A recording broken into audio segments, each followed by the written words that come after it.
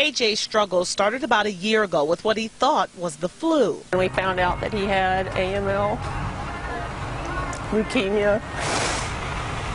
It just wiped us out. We couldn't believe it. First treatments went well, and then the cancer came back with a vengeance. Doctors giving him 1 month to find a bone marrow donor. As soon as possible. You think you've got a little time, and we don't.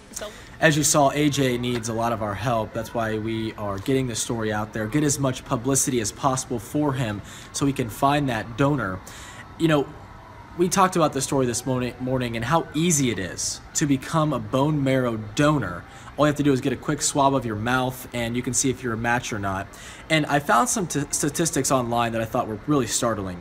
This year, more than 130,000 Americans will be diagnosed with a serious blood disease.